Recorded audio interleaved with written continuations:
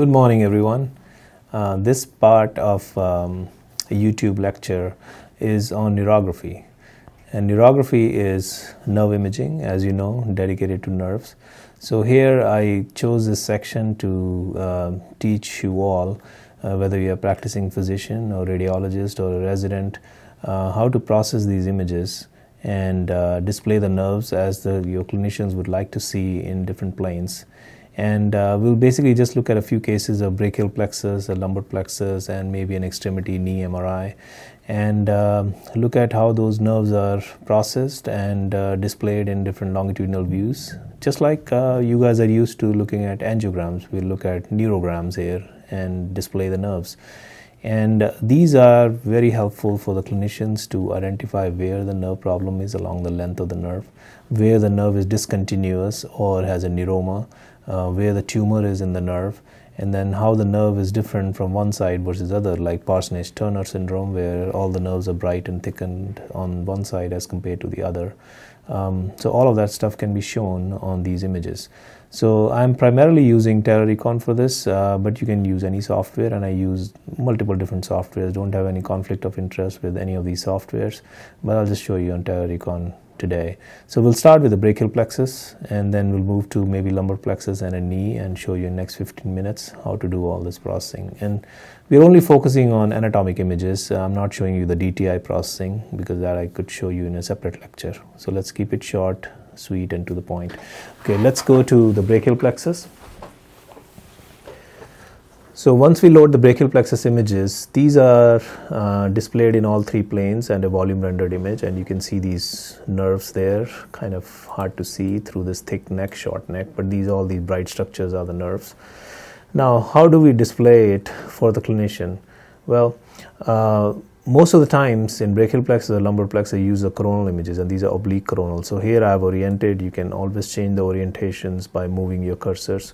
You want to make sure that the nerves are symmetric. So on the axial plane, rotate it so the nerves are kind of symmetric. Here they are.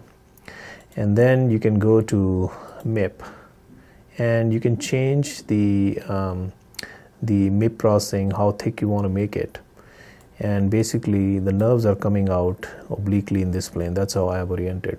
So now you start to see these nerves, and as I scroll through them and magnify them, you'll see more of these. So all these bright structures, I can change the window a little bit. All these bright structures, as I scroll, you'll see these little perineural cysts coming out of the nerves. This is the spinal cord in the back, and these are the nerves getting out. And you can see as they course through the axilla into the upper arm, you can see on both sides. Now it's a little bit angled, so both of them are not seen exactly in the same plane. So we'll angle just a little bit to kind of straighten them, like here. Now this is a short, thick neck, so that kind of can give problems to see everything together. But you can make a thicker MIP to see it. Now, if you look at individual nerve roots, I can make it thicker to show all of them, but I want to show you individual nerve roots first. So the thinner nerve, these are the C5 nerves. These are C6 nerves, and they should be fairly symmetrical. Sometimes they bifid like this. This is C7 nerve, C8, T1, T2. How do you distinguish the nerves? Well, the easier thing is you can actually go back and see which nerve is straighter nerve. So that straighter nerve is usually the T1 nerve, and the nerve which comes out at an angle is usually the C8 nerve. Okay, so let's count them again. So the thinner nerve is usually C5, C6, C7, and then C8 and T1. Now it looks like this one is coming at an angle, so you may be wrong. So what you have to do is you have to go back and count the vertebrae also. Usually the nerve comes out on top of the vertebra. So you have to go back to MPR, which is this. And then this is C2 vertebra. So the nerve which is going to come above C2 will be the C2 nerve, or the nerve which is going to come above C3 will be the C3 nerve. So this is C3, 4, and this is C5. So now if I go back, you can see this is going to be the C5 nerve. So now if I go to the MIP, this is your C5 nerve. So in fact the one we are looking at is C4. So you can be wrong, or I can be wrong in counting if you're not following the nerve courses and you're not following the vertebrae. So this is in fact the C5 nerve. Now if you count it, this is 5, 6, 7, 8, and then if you look at one comes straight. So 1 usually comes straight, and I'll show you the same thing in lumbar plexus. The C8 comes at an angle and 1 comes straight. So this is C8 and T1 nerves. Now, not only that, you can also see tiny branches. So now we know that this is C5, this is C4, and from C3, C4 we'll have a nerve which goes in this direction, and that nerve will be your spinal accessory nerve. And then there are nerves which are going below also, like this nerve, another one posterior nerve going out. So that's going to be one of the posterior nerves going towards rhomboids and all that. And then you can have this nerve which goes straight across. That's your suprascapular nerve. So you can see the suprascapular nerve going through. And then this nerve which goes across like that, that's going to be the axillary nerve. So this is your axillary nerve. So that's how you can see these different nerves. And these nerves are your radial, median, and ulnar nerves, and you can see them on the sagittal plane. So now we have seen this, we'll make a thicker MIP of that. So now I have made a thicker MIP, and now you can see these middle portions of the nerves also. So you can see the C5 and C6 come together and they form the upper trunk. And then C7 comes and forms a middle trunk. And then the C8 and T1 will come together and form the lower trunk. So now we have upper, middle, and lower trunks. And these go into the arm, showing all these different branches. So you can see all of them. The key is to get a good fat sat in the area and homogeneous fat sat, so you can compare one nerve versus the other. And we can get that even in these thicker patients if you keep your shim box right here in a smaller area. And you can see these nerves. So now we want to see what these individual nerves are.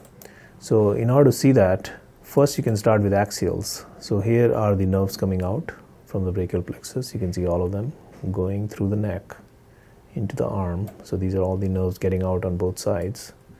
And there they get into the arm, right there. And you can look at the symmetry of the nerves, see if there's any thickening of the nerves, any Parsonage turn, anything going on. These are the intercostal nerves getting out. You can see all these nerves. And then you can go on the sagittals. So let's go on this one. So let's go to the right side. So here you can turn it. So these are isotropic images. And now you can see the sagittal images coming up. You can go here. And now if you bring it, this is sort of an oblique coronal. Again showing the nerves getting out. So usually the nerve which gets out this way and goes lateral is the radial nerve, and the median and ulnar nerves stay together. So that's how you'll see which nerves these are. But in order to see more of that, you can come here, go right along that, and then these are your nerves getting out. And now you go on the sagittal plane, which is this one, and I can bring it here so you can see it better, and zoom it, and then try to follow these. So now you can see all these nerves coming out, all of these. So again, the nerve which comes at an angle is C8, T1, 7, 6, 5, 4. And then you have upper trunk, middle trunk. This is forming the lower trunk. So these are the three trunks. Then they divide into different divisions, right? And then they go into the arm like that. And this is the posterior one is usually the radial nerve, and these are medial nerves, which are more anterior. And usually there is a specific pattern they are arranged. So if I go back here, and I just go to MPR right here and I reset it, so we have more of the straight planes here, and I do this a little bit. So now if I magnify that on the base images, so this is where the nerves are. I'm going to magnify that. And now if you follow this back, here are your different segments, 5, 6, 7, 8, 1. So as you come down, you can see this will form your upper trunk, this middle trunk, this will form lower trunk. Now as you go down, these are going to be the divisions. We're losing some signal because it's such a thick neck.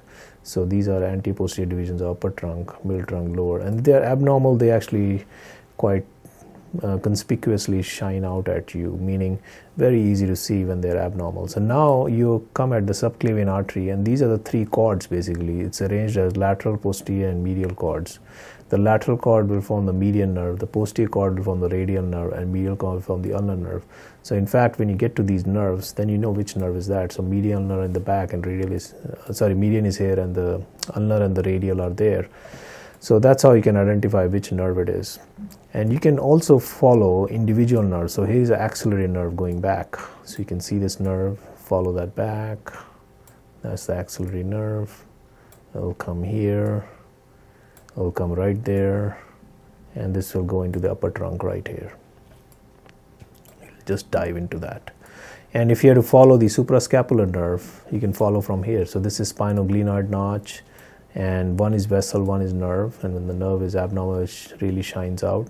Basically just follow that straight structure. That's going to be the nerve going into the suprascapular fossa, going all the way, and it's going to follow in the upper trunk right there. So that's how you're going to find the stuff, the different nerves. And the musculocutaneous nerve will be between coracobrachialis and short head of biceps. So again, we can see them on the 2D images because these are more of 3D images to suppress veins and everything. On the 2D images, you can see that better sometimes, but this is the plane you'll find the musculocutaneous nerve coming up and down. So this is how we'll do the brachial plexus. Now, in the next section, we'll move to the lumbar plexus. Okay, so now we're going to focus on the lumbar plexus. So again, we get the 3 planes, the axial, the coronal, and the sagittal. And as I described in the brachial plexus, it's the coronal plane which is going to be quite useful because all these nerves come at an angle. They go like this into the legs. So it's better to angle them in sagittal like that and see it in the coronal plane. So we'll first go in the sagittal plane like that along the thecal sac. And now this patient has a scoliosis, so I intentionally didn't choose just a young patient with a normal spine. I wanted to see the regular case, run-of-the-mill, what we experience with these cases. So what we have to do is orient it a little bit. That way it corrects for the scoliosis. And now we have to scroll it to get to the thecal sac, but I can make a little MIP so it's faster scrolling. So, and then I use the scroll button, and here you get to see all these nerves. You guys see that? So basically this, you can change the window a little bit so it's not too shiny. Okay, so this is the sacral nerves. So this is S1, so let's start here. So this is the S1, and then you have S2, then you have S3, and S4 are in the midline. So these are the sacral nerves. Now you have the L5 nerve. So again, L5 is at an angle while sacral nerves are straight. This is L4, L3, L2, L1 like that. So you can see all these nerves, and if you make a thicker MIP, you can see the longer extent of that. Now you also start to see these little nerves. So this is a subcostal nerve right here. This is a iliohypogastric nerve right there. So you can see all these tiny nerves as they get out. And sometimes with endometriosis, hernias, etc., they get entrapped, or prior hernia surgeries, they get entrapped. So patients who come with abdominal chest wall pain, you can see these nerves being abnormal. So once we look at the plexus, next thing we do is we're going to turn it about 40 degrees or so. And one of my colleague, Dr. Cho, actually wrote a paper on this. And she showed the actual angles where these nerves are seen better. So here now you can see the femoral nerves on both sides. So basically this is a preganglionic segment, the ganglion and the nerve, going all the way, going into the thigh. So you can see the femoral nerves. Next thing you can do is, you can come here. So again, the reconstruction thicknesses are based on how much fat suppression you have. If you have good fat suppression like this, you can make thicker reconstructions. If you have less fat suppression, you can make thinner reconstructions. Basically, it's variable. So I couldn't give you a particular number. So here we are looking for the sciatic nerves, and these are the sciatic nerves which are hidden behind these vessels. So you have to make a little thinner reconstruction, but you will see these nerves very nicely. They're split nerves. If there's a muscle going through, if it's inflamed by some compression or piriformis syndrome, any nerve injuries from hip replacement or whatnot, you can see it all on this. Pretty easy. And then we can go here to more like towards obturator foramina, and now we are looking for the obturator nerves. So here is the obturator nerve coming down. So this is kind of the control nerve for these plexuses. They should be nice and dark. and these are obturator nerves. If there's plexopathy, they start to lighten up. So here are the obturator nerves. And you can see other nerves. So like this is the lateral femoral cutaneous nerve. So you can see all these tiny nerves. Because they're normal, they are harder to see, but this is the LFCN coming down. Pretty easy to see. So these are all the plexus nerves for you in the nutshell. And then, okay, so now we are into the extremities. And let's look at a knee MRI, and we are looking at the tibial nerve and the common peroneal nerve. So this is how it's acquired in 3 planes. This is a 3D PSIF image. And in this now we want to look at the nerves. So we'll go to the nerve area, which is going to be about that.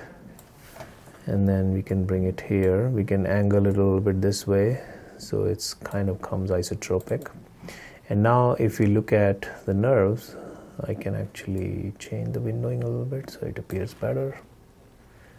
And then we can just scroll it, and you can see these are the nerves coming out. So this is the common peroneal nerve, the tibial nerve. These are the suprascapular nerves coming out. This is the tibial and the common peroneal as they come out. Now this is scanned on a 1.5 Tesla scanner, so it's a little bit blurry. If you do on a 3T, it will even be a sharper image. We can go to MIP image now, which is this, and now you can see the tibial nerve and the common peroneal nerve, how nicely you see them in the coronal plane.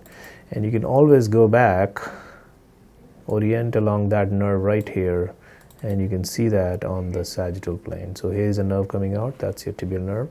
And as you scroll it, you'll see it passing beneath these muscles going down, and you can make an MPR there with a thinner image and look at it more of the extent of the nerve. So here's a nerve going down, and this is sort of the control nerve for the knee, and it's nice and gray, it's not bright. And now we can go to common peroneal nerve and come here, look at that nerve. And then there is that nerve going, and it's going to go in that direction. We can orient it this way. So you got to acquire these images in isotropic planes like 0.9 or 0.8 millimeter isotropic, and then you can see the whole nerve there. And if it's abnormal, that'll be thickened or bright, or may have a tumor like perineurioma or nerve injury and things like that. So this is basically the neurography of the knee. So in a nutshell, we basically looked at the lumbar plexus, we looked at the brachial plexus and the knee neurography. In another lecture, I'll show you the facial neurography, and we'll look at some 3D processing of the joints, not only on CT but also on MRI, where you can not only measure the labral meniscal tears, you can also see them pretty nicely as compared to 2D images without any partial voluming, any overlap, and that's kind of the state of the art. Thank you.